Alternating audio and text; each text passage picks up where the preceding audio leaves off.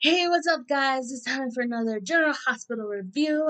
And just a heads up, I'm babysitting my friend's puppies, and so you might hear a little barking in the background. Why am I so sweaty?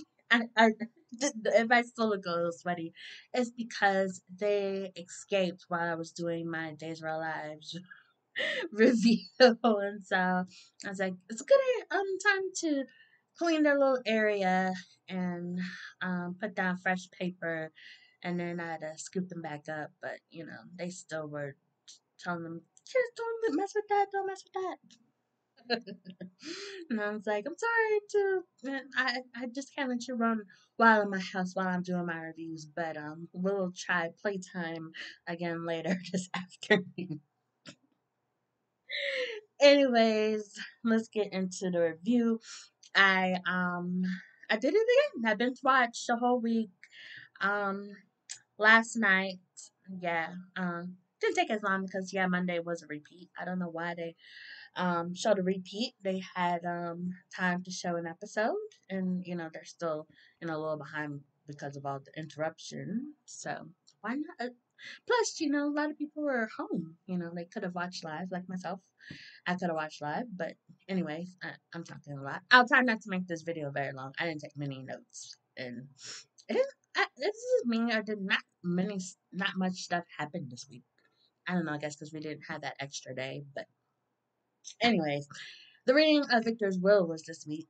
It's funny because I remember last week I was like, I forgot to talk about it the week before, everybody getting on the invitations. And I'm like, didn't I even talk about it last week at all? But, Tuesday's episode, they started off with that. So I'm like, I swear Jordan, I'm supposed to read my mind. Because they also read my mind about Mason, too, which I'll get back, talk about in a while. So they're doing a reading on the well.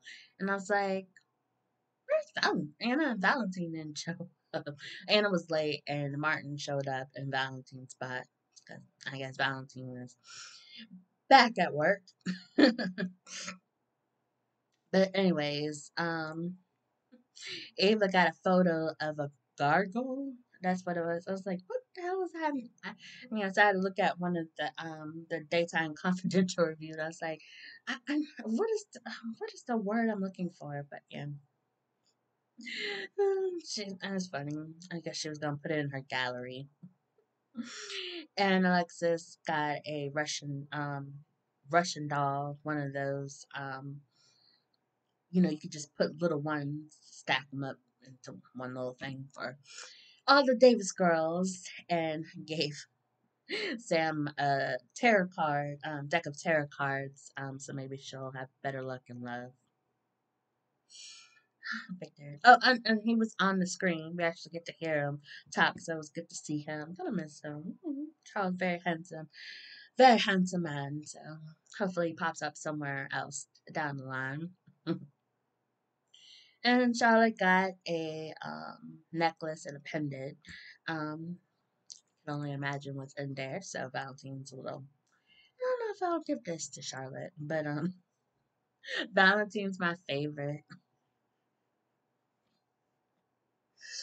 He got the middle finger from some statue. I don't know if they ever said where the statue was from, but I thought that was funny.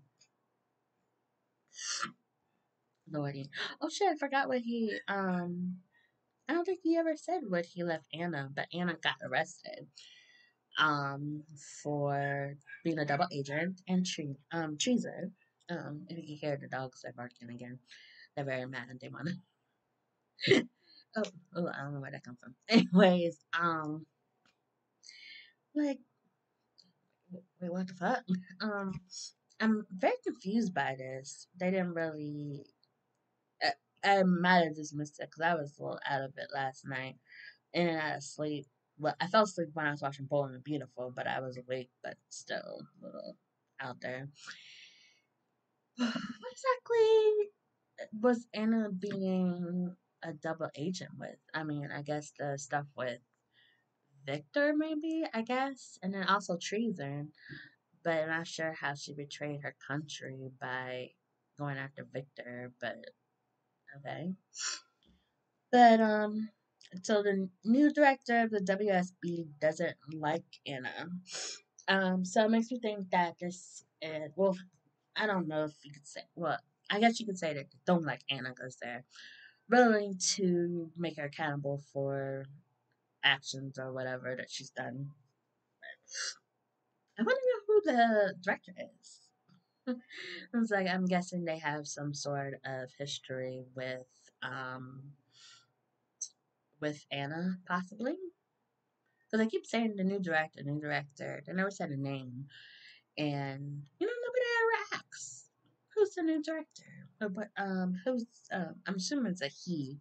So, where do we know him from? But, yeah, but they were talking about maybe pressing charges against other people for, letting her slide all these years. And they brought up Robert. And she basically said, I know where the bodies are buried. So, you bring me down. Um, yeah, the whole WSB goes down too. So, yeah, so, if you mess with Robert or anybody else I care about. So, I guess I just left it at that. So, Anna's not going to be an agent anymore. It's just like, this is what Victor wanted. This is what Victor wanted. And so, Anna's not an agent. Well, she'll be home for Valentine. But, will Anna do not being an agent? But speaking of Valentine, he did eventually show up at Laura's after Anna got arrested. Laura was talking about Victor left Nicholas some land in Russia. Apparently, that's probably where Nicholas was chilling after Valentine shot him. Laura didn't want to say the words. But Valentine said it was in self-defense. I was on a break from the show, so I don't know how that all came about, but interesting. But Laura thinks that Nicholas may be there now hiding out, and she wants to go over there to see. Valentine doesn't really think it's a very good idea, but he agreed to go with her. Um, he said that Nicholas would have a hard time trying to leave the country because of, everything going on over there. So, hmm. But Valentine knows of the place, so another adventure maybe. But I don't know if Mason will be keeping Nicholas there. But I'm curious to see what could be over there. I don't know, but who knows? Mason could have been working with Victor. Could have talked to Victor about, but I don't know. Why would Victor leave Nicholas in the hands of Mason? But then again, why, you know, where would Mason get the means to, you know, help Nicholas be on life support and stuff? I don't know. Never know. This is a soap opera. Victor's a Cassadine, so you never know what could be up. Plus, awfully convenient that Mason comes back to town around the time of Victor's will reading. Which is another storyline I've been questioning.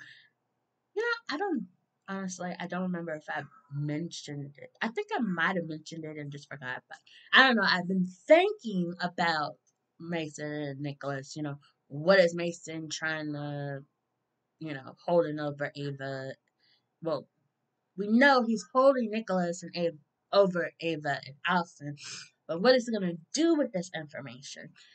That's what I've been wondering about. It's been since the nurses' ball, which was back in April. Yeah, because that's when they were General Hospital's anniversary. It was back in April. That's when they did the nurses' ball and stuff. But Mason wasn't there. It's just Ava and Austin went to make people think that they're like a couple or whatever. So everyone gets suspicious about why they're spending so much time together. So, yeah, it's been about 2 months since we've seen Mason, but he said that he was out of town handling some business, which also makes me think, I'm assuming it has to do with Nicholas. But yeah, Ava had went to the hospital to talk to Austin to let him know about the land that Victor left Nicholas. Um, yeah, so apparently Mason wants Ava to use her family connections to help him with something. He didn't go into great detail, so I'm guessing that's something we'd have to wait for Monday's episode to find out. But we shall see. It's definitely a storyline I'm very interested in and see how it goes about. But apparently Mason's been watching Ava because he said that she was going around acting like she don't really miss her husband, which I don't think she really does. Which is, well, come on. Well, Ava's been dealing with Nina drama, so that's kept her busy, definitely. But Victor left Spencer a key to a safe deposit box. So yeah, he ended up telling Trina about it, and she was curious about what was inside. Um, but before they got to that part, while Nicholas was at the reading of the will, Trina was finding out who her daddy is, and they just did this like build up to finding out the results. So like it was ready, but then everybody had to hang out in the hospital for a while before the results came out. And the results came out, and um, Trina just blurted out, "Curtis is my father." I'm like, yeah, figure that, but we thought maybe there would have been some sort of twist in there, and Marcus was still the dad. But no, Curtis is definitely the dad, which I don't know. Might be some people out there that likes it, but I don't. I like Marcus better than Curtis, especially after the last few weeks. Definitely. Well, it's been a few years actually, ever since him and Jordan started having problems. Off and on, he's had his little shitty ass moments. Especially this week with him moving back in with Portia and not telling Jordan. Portia ended up telling Jordan.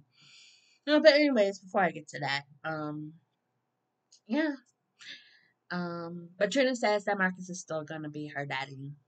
So I wonder how long that's going to last. I would hope it will still last, but soap operas. Um, as you know, Tyler's not around very much.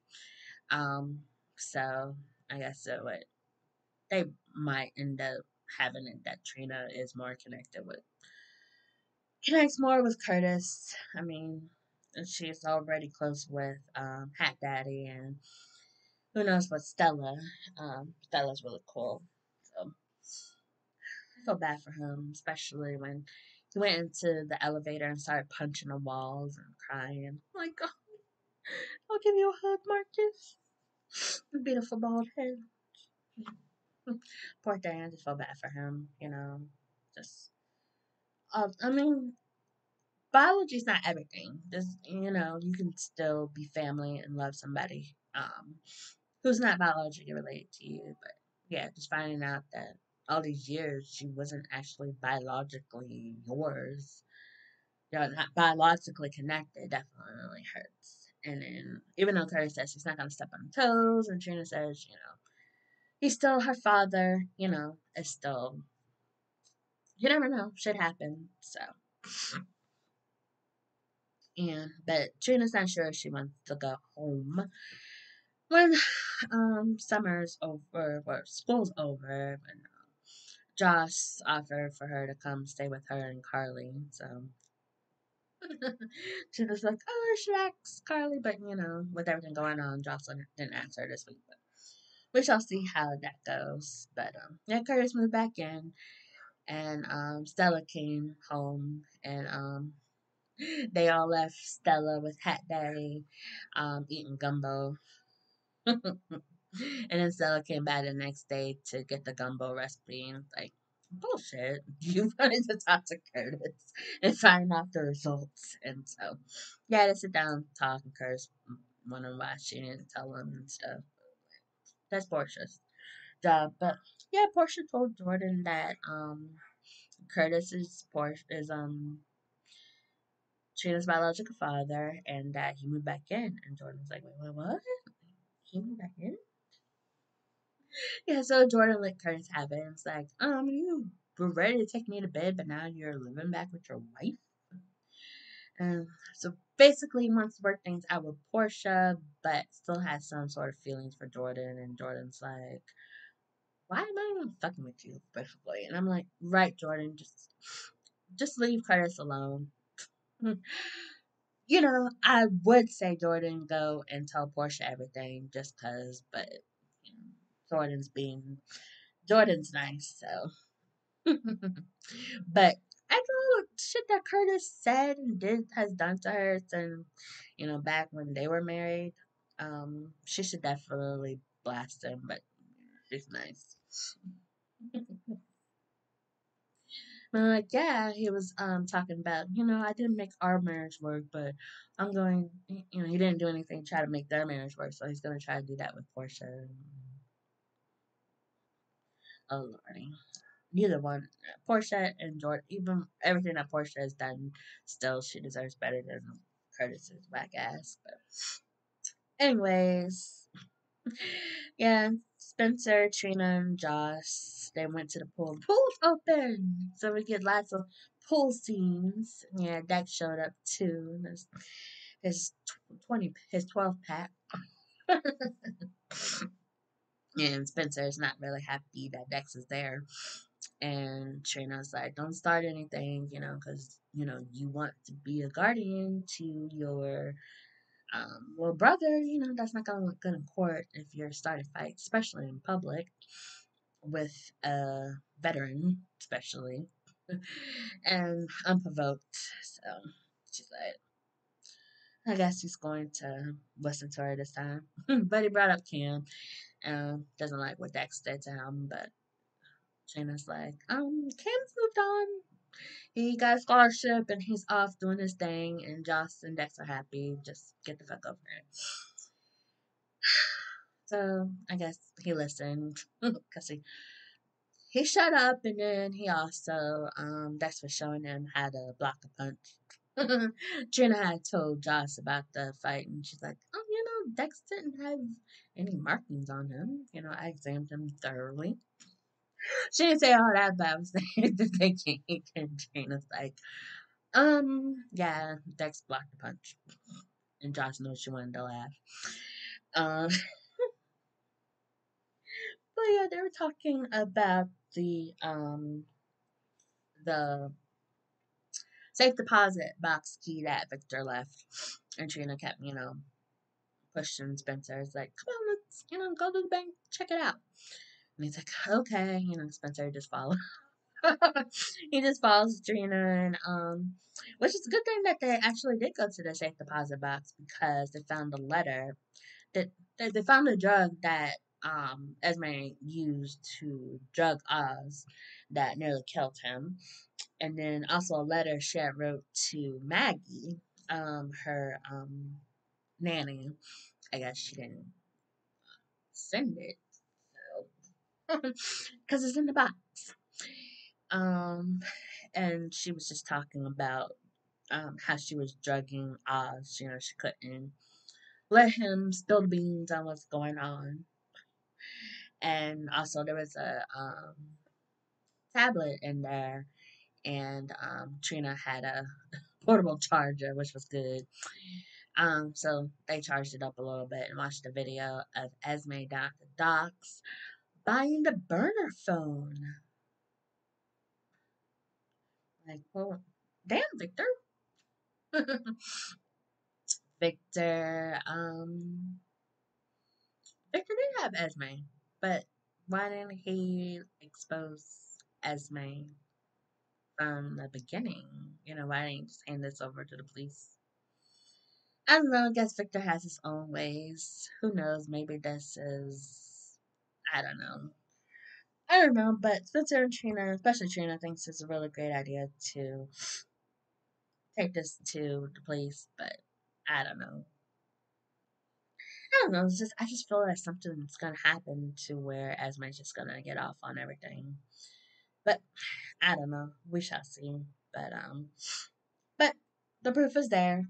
So but yeah, also they had a charges drop because she doesn't remember being Esme and doing all this stuff. So, she's gonna look sympathetic to the court. So not sure where they're going with this, but I don't know. I guess it's better evidence. They have better evidence with this stuff. Mhm. But now that I think, but thinking about it, it's like Spencer kind of had a hand in Victor's demise. So, but then Victor, in death, hands Spencer this great stuff that can help Trina out. So, wow. So, see how that goes. But that was we'll see how that goes. But Esme make she thought she was gonna get fired because she forwarded an email from I guess a source to other people. I forgot, like a mass email, whatever. So she's freaking out, thinking she's gonna get fired, and somehow Gregory found out. I guess he was on the email, and he came to put the fires out while Alexis was at the reading of the will. And Esme's like, "I thought I was just gonna be answering phones," and I'm like, "Yeah, you think you're gonna do one job, and then when you get to work, you start doing everything. You get involved in little everything at the company." But Alexis is like, "You're not fired today." She said today, she didn't say I'm not going to ever fire you. So, but she's like, clock out. She's like, basically, I'm done seeing your ass today, even though I've been here for 2 seconds. So bye. Yeah, and she was surprised that Gregory was there. She's like, "You've been ghosting me, and now you show up on my job."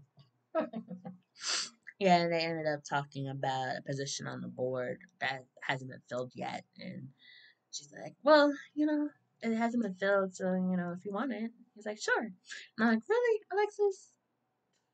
He's been ghosting you, but you give him a job?" I guess it's her way of, hey, he can't ghost me if he's working for me. So I guess in a way that's good. That's good, girl.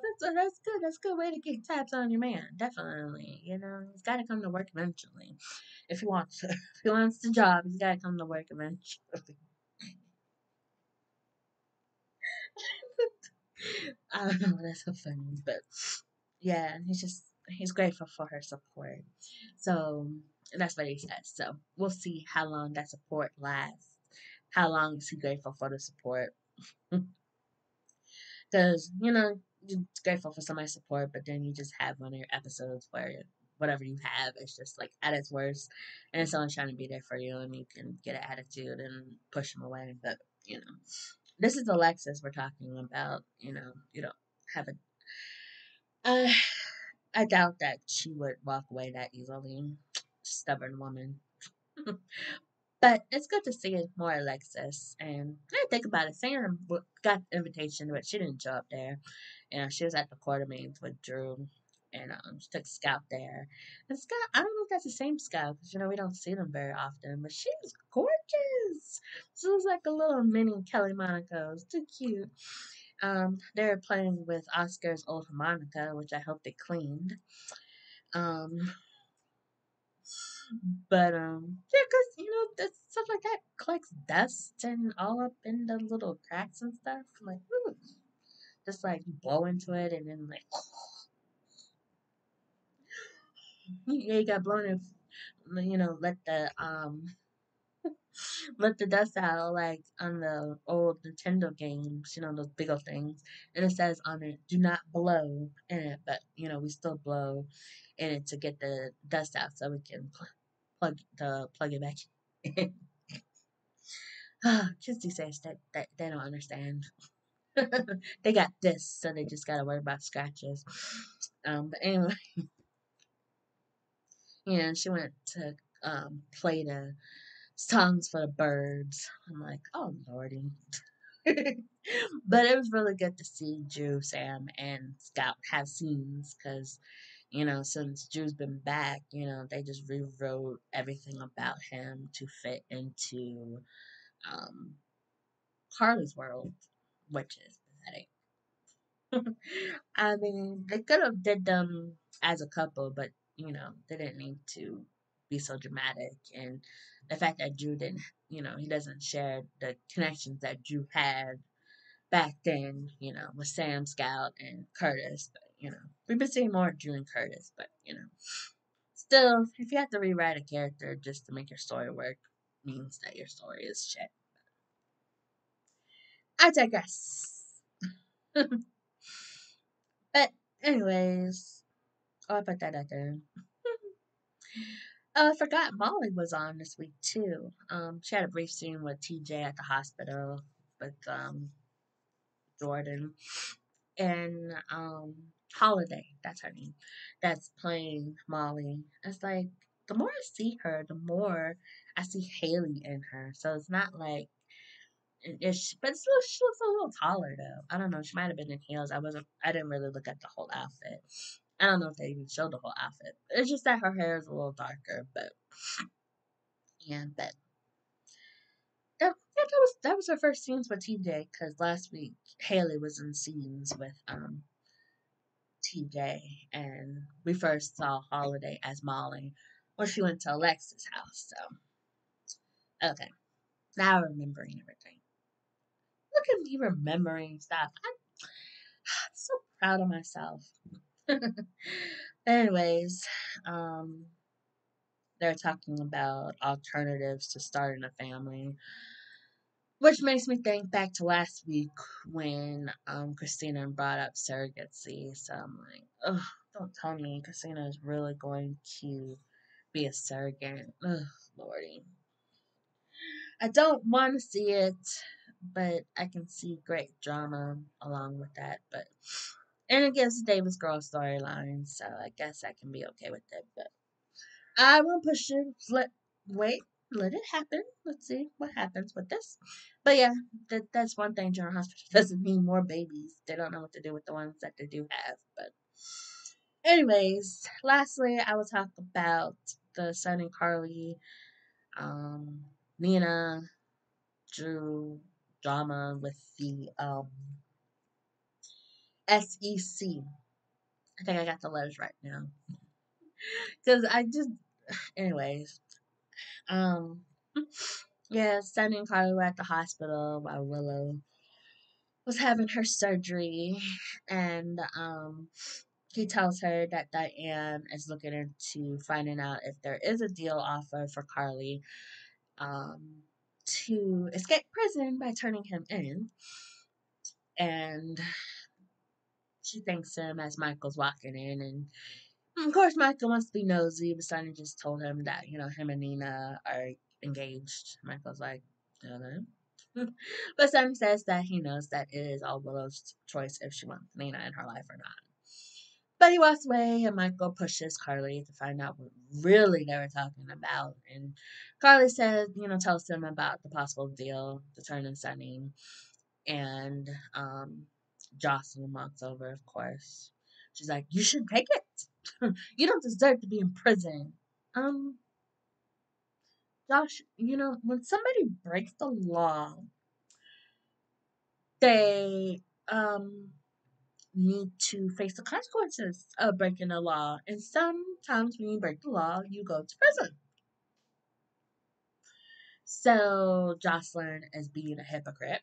So all Carly's done, because not just this, she's broken other many laws, but this is the one that could stick and send her to prison.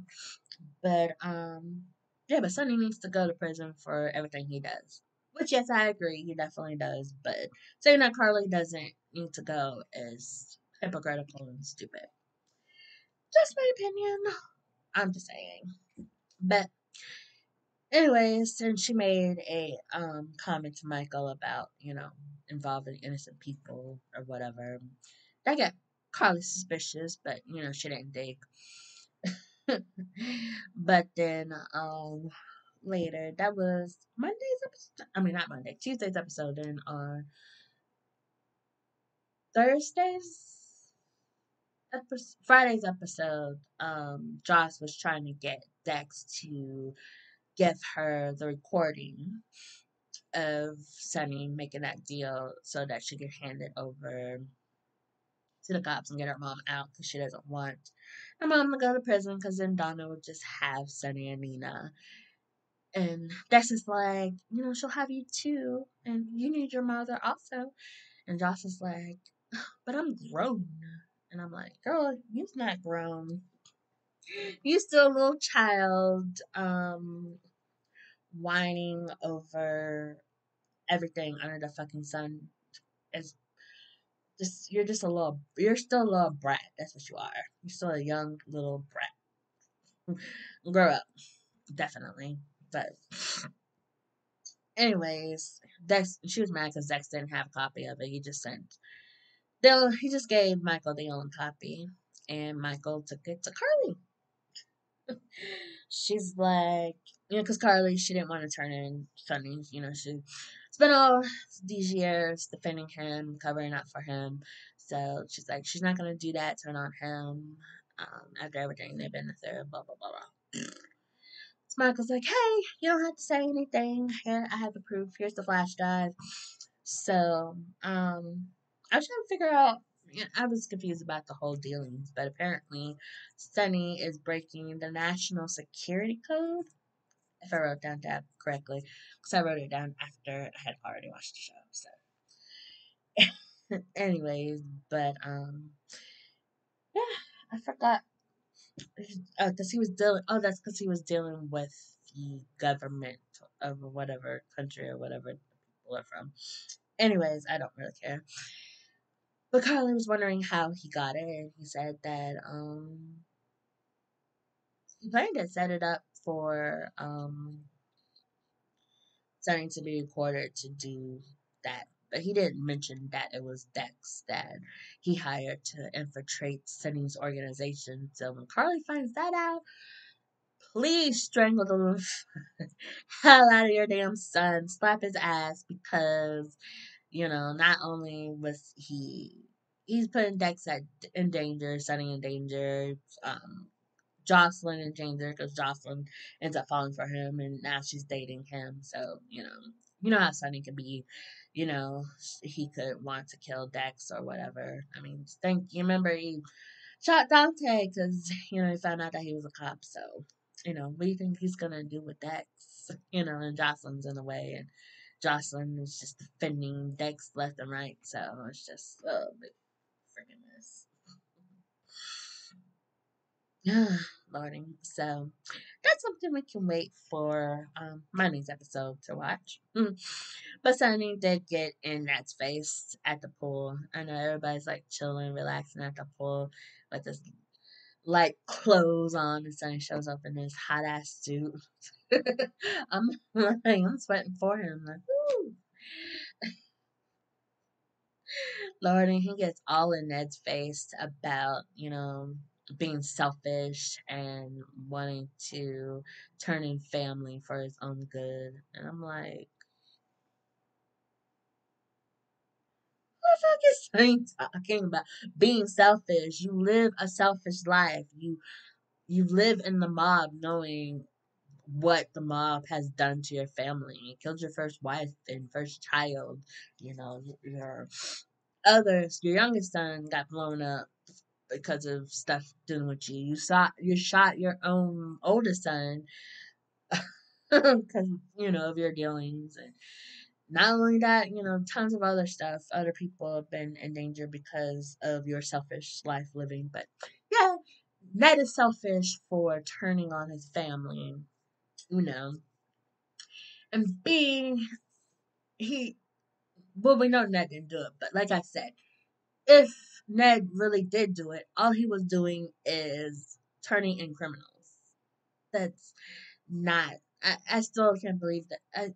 I mean, it's It's a soap opera, and more likely General Hospital is somebody. It's a soap that would do a storyline where where the people doing the right thing are the bad people. Yeah, definitely. But anyway, it's just stupid. Yeah, Dante and Sam were there too, and Sam's like, I think you might want to stop this. And Dante just walked over, but he didn't say anything. Liv had jumped in and was defending Ned and actually acting like a wife for once. She's like, you don't have to believe Ned, but Sonny, you should believe me. Ned didn't do this. And I was like, well, if I find out that you did, and Ned's basically like, you ain't gonna find out, fucker, because my ass didn't do it. I'm like, Sonny, you're fucking the person that did it. I'm just saying. But yeah, I thought then Dante interfere, gets in the middle of it. Just telling them to let it go because it's like, if you start shit out here, kind of gonna have to arrest you. That's not gonna look good for you. Basically, it's like, rest my stepfather, rest my biological father, rest my stepfather. Drama. About first, but I thought it was funny when Ned and Liv walked away, they were talking, and Ned just had Olivia like keep repeating herself that she believes him finally. Yeah, I swear she got some making up to do. And Ned should make her make up for it, but Ned's a good guy. He's not gonna make her do nothing. But I say she definitely needs to make up that shit.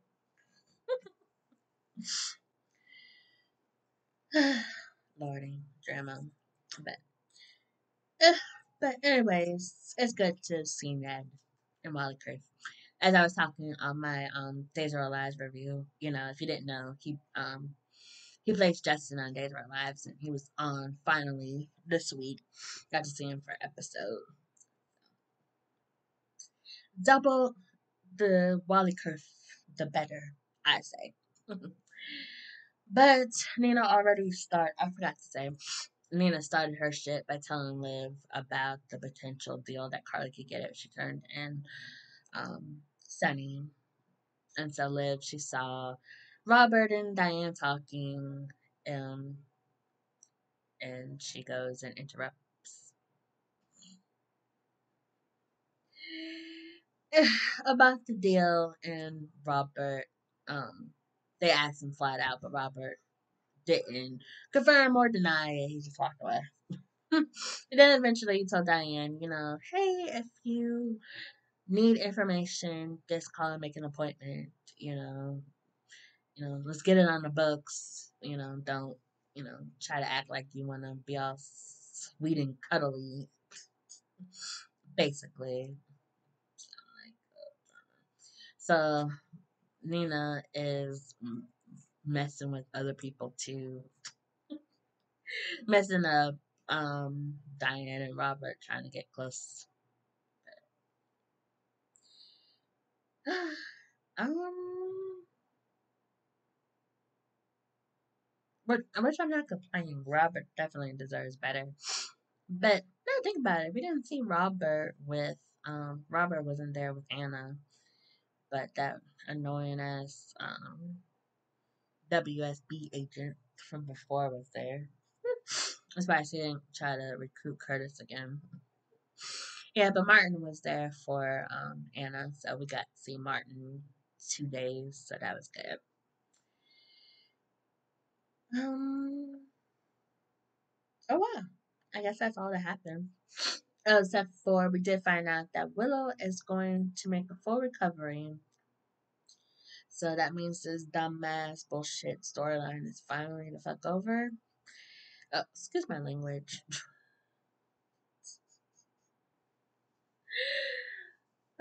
Well, anyways, sorry about my language. But that's all I had to say about this week's episode. Let me know in the comments below what did you enjoy and didn't enjoy this week. And if you like this video, hit the like button and subscribe if you haven't already, because why not? And share the video, even if it's just to make fun of me for whatever reason. Anyways, that's all I had to say. This video is way shorter than last week. So that's because we didn't have that extra day, that extra episode talking about everything that happened in the Monday episode. Would have pushed it over an hour, maybe. I don't know, but it's finally sun shining here. It's been raining on and off. It's been dark, raining on and off ever since last Saturday, but we got some sunshine and it's warm. So going to enjoy that while it lasts. Enjoy the rest of your weekend, and I will see you guys here next week. Maybe, please. Because why not? Anyways, love you guys. Thank you for watching, as always.